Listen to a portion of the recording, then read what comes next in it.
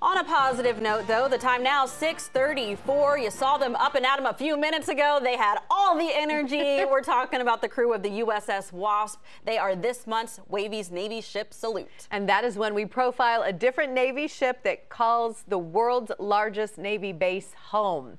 10 on your sides. Brett Hall is live there now. Hey, Brett, good morning. Good morning. Yeah, we really enjoyed the energy from this crew. You guys are really bringing it this morning.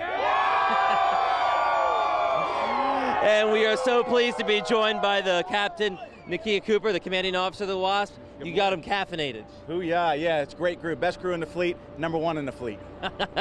Now, tell us a little bit about the Wasp. It's the second LHD we've done on WAVY's Navy Ship Salute. Tell us a little bit about this ship. So 2 weeks ago, Wasp just turned 34 years old. We're the 10th ship to carry the name Wasp, and she dates all the way back to 1775, where the first Wasp actually fought in the Revolutionary War against the British.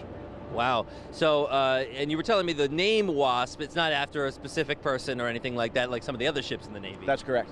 But, so what have you and your sailors been up to recently? So, a lot. We came out of after a 2-year availability, a maintenance period, and then now we've been doing kind of unit level stuff where we're working up and getting certified as a crew. We're getting ready to graduate from that and go into our integrated and advanced phase, where we get together with the other ships that are going to deploy with us and start working together, and we start to integrate with the Marine Corps.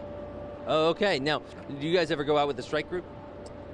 Typically not with a strike group. It's typically an amphibious readiness group, a 3-ship ARG, plus the Marines that come with it that make up the MU. Wow. Now, we have a lot of really cool things in store for you later today.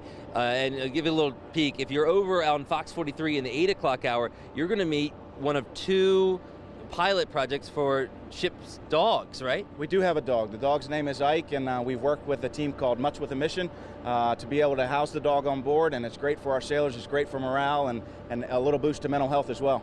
Yeah, so you're going to want to make sure you catch that, as well as our other segment coming up at 7:45 over on Fox 43. For now, live on Pier 14 at Naval Station Norfolk with the crew of USS Wasp.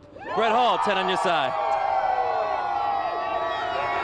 We love that. It feels like Friday. I can't believe Brett didn't put the dog at this time. I got to see that pup.